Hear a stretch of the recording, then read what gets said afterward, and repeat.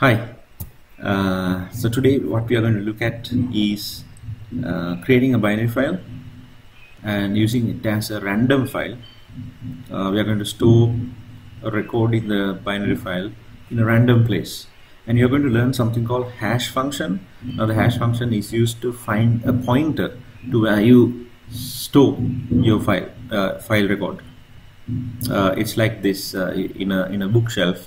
If you want to keep a book, you can either go through all the books looking for the book that you stored, or else you can keep a reference. You can create a reference to the book that you stored, like the row number and the column number, and later you can use the reference to find the book directly. So that's what random file handling is. So the hash function will create a pointer to the place where you're going to store your record. So you're going to look at creating a binary file to store a record. First we are going to look at storing an object using a class, right? A record type object, and then we are going to create the hash function to find the pointer, and then we are going to use the same hash function to find this record, and then we are going to do the same thing without using an object. Okay, let's check it. Hello guys, let's look at another example of file processing. We already did about binary file handling. Let's look at another practical example which is given in the book. Well, first what we are going to do is we are going to look at how to create a type record as an object. Now you know double OP, so the type record is actually a composite data type, you know already, and it is created using double OP. So first we'll creating a type record. Finally we'll look at how to write to binary files. We'll look at hash. We'll look at use the hash to find a record. Okay, and then we'll look type record.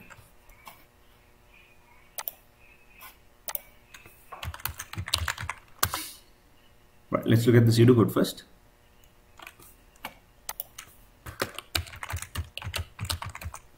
Right, I'm going to do this exercise in the book, which is right here, this one. Okay, but I'm going to take only name and registration number for the moment.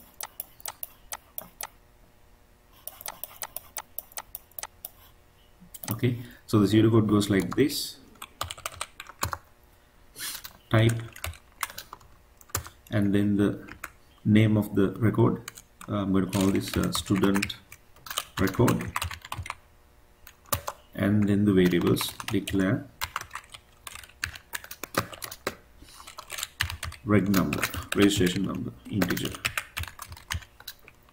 Okay, so only two fields, and then end type student, and then the constructor def record equals, and the class name square brackets. That will create an instance called student record. Okay, simple, right? Right, let's move on.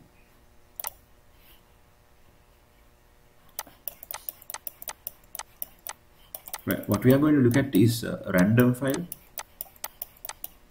Accessing random files, you know, if you're accessing random files, you must be able to store anywhere in the memory, the values anywhere in the memory, and also you're going to bring them straight away, right, without having to search you know, one after the other.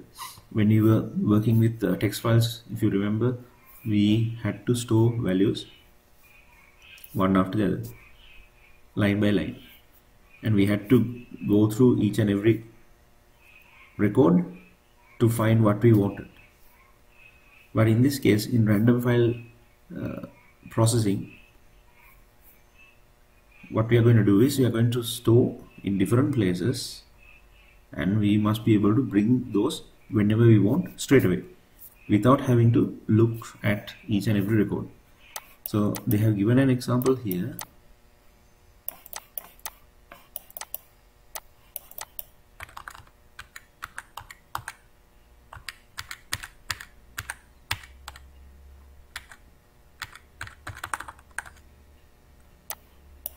Right here,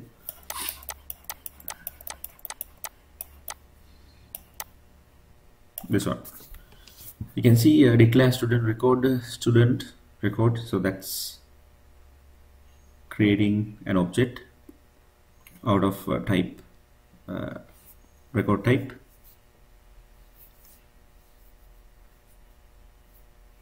and then declare student file, declare address.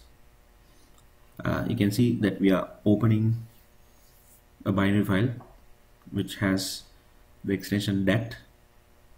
So for binary files, you can in fact use any extension of your own except txt, because we are not dealing with text files. And in binary files, the data will be stored as in binary data as binary, is not as normal text. And it's a machine readable format, not human readable format. So we open that file, and then what we do is we ask the user to enter student details, student name, but here we are going to take only the student name and the registration number. And then you can see here we're using something called a hash function. So you can see that it's a hash, it's a function, right? Hash function accepting 2 parameters, and we are storing that returning value in an address. Now what hash is going to do is, hashing function returns a pointer to the address where the record is to be found, as shown in the example pseudocode. So hash is used to create some kind of reference to where the record is stored, because if we are to bring that record in a random way, we need to have a reference. We need to know where it is stored, so that we don't need to check each and every record, right? So the hash is simply a function which will accept some parameters and perform some kind of calculation on it and return some kind of reference or a pointer to where the record is stored. So if you use the same parameter again, the hash is going to give you the same pointer. Okay, so we can use this hash to locate where exactly the record is stored, right? No matter where it is in the memory, because we have a reference now. Okay, so it's like okay, if you take a book in the shelf, you have a reference to it. You record the row number and the column number, and you keep it. So next time when you want to find the book, you don't need to go through each and every book looking for that particular book. You can use the row number and the column number, which is like the hash, and go and find it straight away. So that's random accessing. All right, so we can create any function. In the exam they might give any kind of formula for the hash. We can create any kind of function, and ultimately we get some kind of pointer, right? And then seek, you can see there's a seek function. Now seek function is used to take the pointer to the address, to the address where we are going to store. Now you can see for seek function we are putting in the student file and the address that we just generated, right? Because in order to store, we need to go to that location, right? So first we create a pointer, and using the pointer we have to go to that location before we store the record. So that's what we do using seek. We have to seek that address and then start saving. And in pseudocode we use put record to store the record. So before storing the record, you can see we use seek, right? And just like text file handling, after opening the file you have to close the file. That's what's going to happen here, right? Let's see how we do this. Now notice that we are storing an object, right? Not just a variable or anything, right?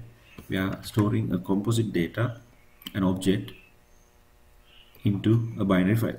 Okay, so let's have the hash function defined now. I'm going to call this hash. Since there's a built-in hash function, I'm going to use capital HASH. Okay, and this is going to accept a parameter. I'm going to pass registration number for this and work on that to get a pointer, and this is going to return. So this hash function is going to return,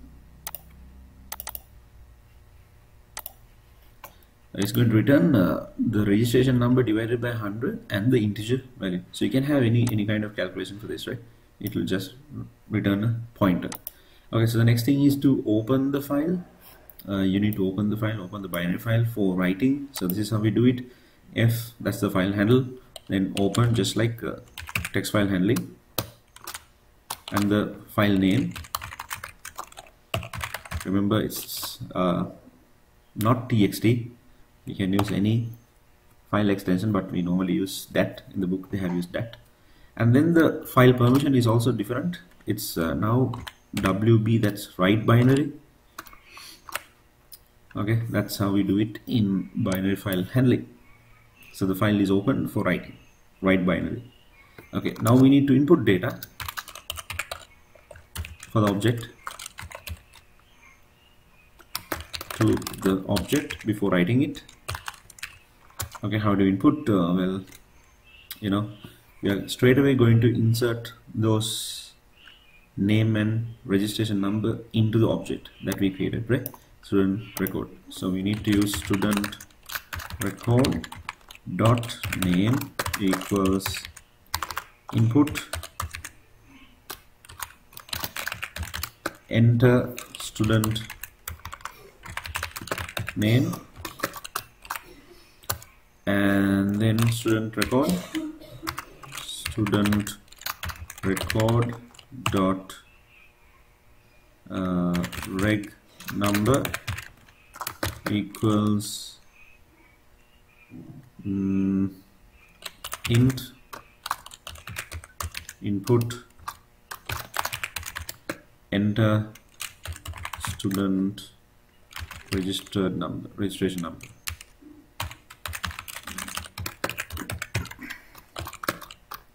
Right, that's input data, and they get stored straight away in the student record object. Now the next thing is to calculate the address where we are going to store the record, right? So that's where the hash function comes in. So call the hash to find a pointer to store the object. Okay, how do you do it? You have to call the hash function. Let's have a variable called address. This is where we are going to store the pointer, and hash, and to this one we need to pass the registration number, which is this. Okay, pass this, but remember, don't just watch this, you have to do this. You do it only, you will understand, right? Okay, once we create the address pointer, we need to find where this location is. So find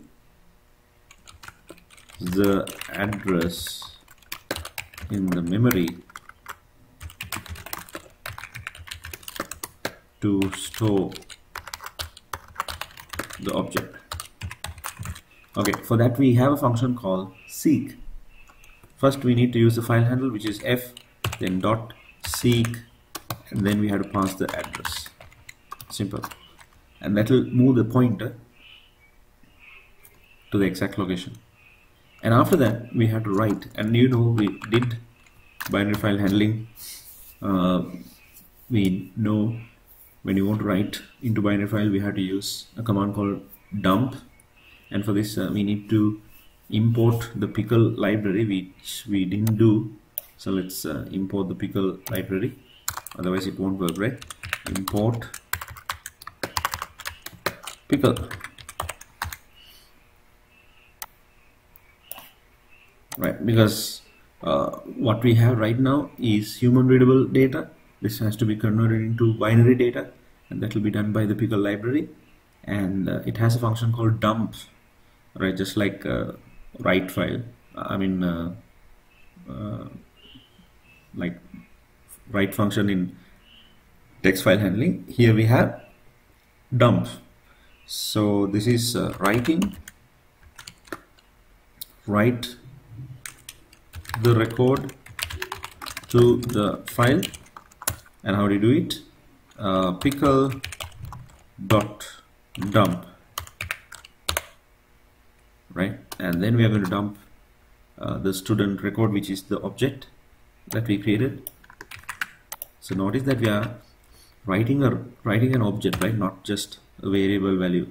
It's an object which has multiple characteristics, and then you have to use the file handle there, ref.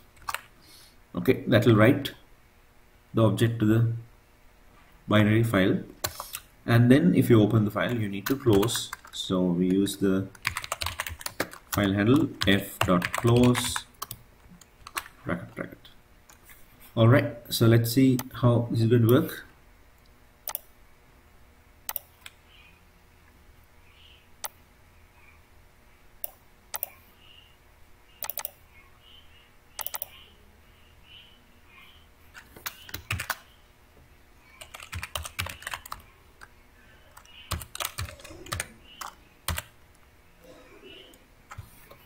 This is the PDF 778, page 778.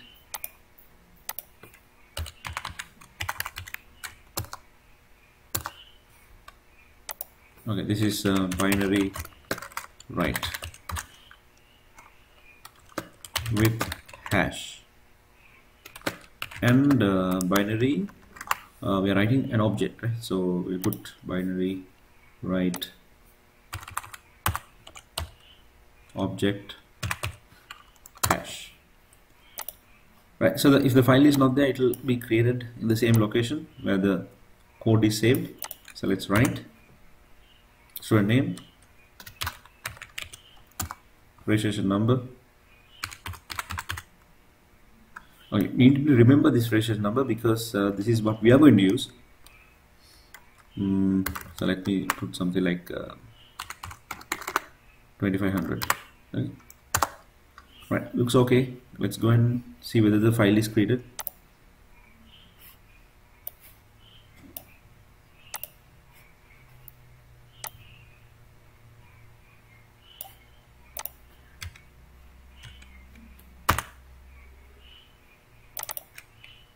There you go, it's created, and let's see whether any data are there. Just open it in Notepad. Okay, there you go. You're going to have something like this, and it's not readable to the human, you can see, but some data are visible, not the values. Right, so looks okay. Right, it's not directly readable, right? Okay, that's binary writing. Next, what we are going to look at is how to read. How to read using the same hash. We are going to calculate the pointer, and we are going to point it to the place and bring the record to see whether we can bring the record. Okay, finding a record. So make sure that you do this while watching the video, step by step. Okay, next we are going to look at how to read this binary file, right? So this is reading the binary file using the hash function. Okay, First of all, we need to import pickle if you're handling binary files, and then since we stored an object, we need to create the same object, because when you're reading the files, reading the data we have to read it into an object data, right, or a record data type. When you try to import into a single variable, it doesn't work. I tried it. So we need to have the same object, and in fact in the book also they have given only the pseudocode, so you have to figure it out from the pseudocode. You can see that's again creating the student record, right, and you can see here get record, student file, student record. So they are bringing it as an object, so that's why the object has to be created again, right? So let's copy this from here, and we need the hash function also, because we are going to use the hash to get the pointer again. So I'm going to copy and paste both, right? Okay, now the next thing is we have created an object also here, an instance. We need to open the file f open and student.dat. This time we are opening it for reading, so it's going to be read binary. Don't get mixed up with text file handling. Okay, now we need to ask the user to enter the registration number. So we need to use the object here, student record dot reg number equals int input enter registration number to search. All right, next what you have to do, we don't know where it is right now. It is in a random place, right, but we have a method to find the pointer to that random place, and that is the hash function, right? So if you pass the registration number, we are able to get this pointer, and it's not going to change because we are passing the same registration number, which is already used to point to that location. So what we do is we create the hash again. You have to pass the student registration number. All right, now we need to find where it is. We need to move the pointer to that place. So what is the function we have to use? Seek function. File handle dot seek and pass the address just like before.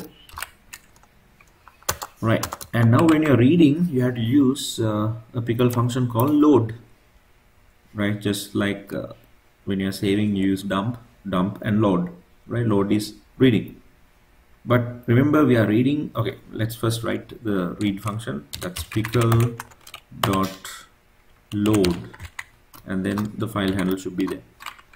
Okay, when we are reading it, we should not forget that we are reading an object, so we need to refer this to the object, right? The object instance that we created, right? It's not just one data which is coming in, it is multiple data, and it is an object, so this object should be put into another object. So we use this object and equal it to this returning value, right? So remember, this is very important. If we didn't deal with the objects, we don't mind having a simple variable, but in this case we need an object, right? Okay, and after that we can print. Now this object has two characteristics, name and registration number. So if you want to print the name, you can use the object name student record and dot name. That will access the name only. Okay, once you open the file, you need to close like that. Okay, let's see whether this works. Now remember the registration number that we used, that was to 2500, right? 2500. There you go. Easy, right? Okay, so hope you understood the use of binary files, the use of type, data record, or objects, classes and objects, and also the use of hash, right? Use of hash. Use of hash is to find a particular location in the memory and create a pointer there, because we are dealing with random files. Okay, so hope you understood. Please practice this and pause the video, type it, test it, and that's how you learn. Let's see what will happen if we don't use an object, right? How it is going to happen if we don't use an object, right? So what we are going to do is I'm going to remove all the objects, object creation here. We don't need that. Hash is needed.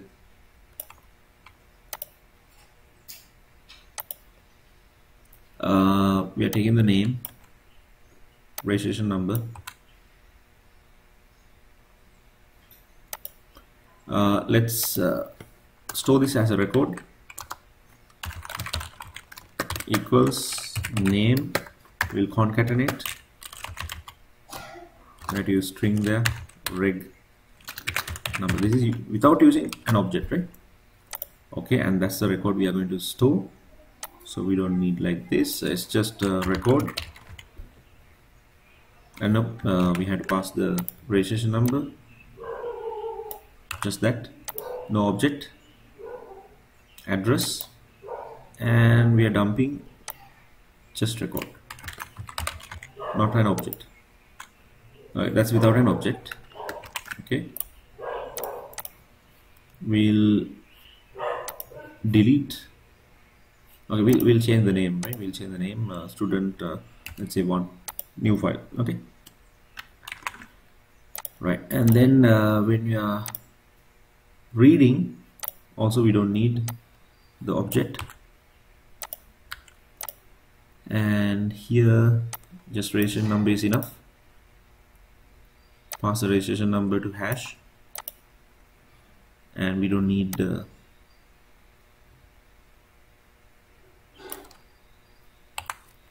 object there. We'll just use record and then we'll output record. Okay, so looks okay. Let's run it. First the writing.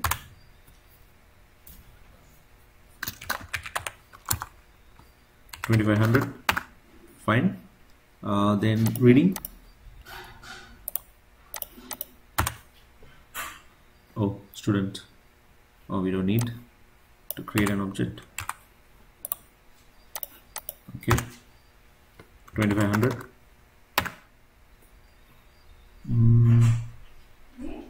Okay, what happened there? 2,500.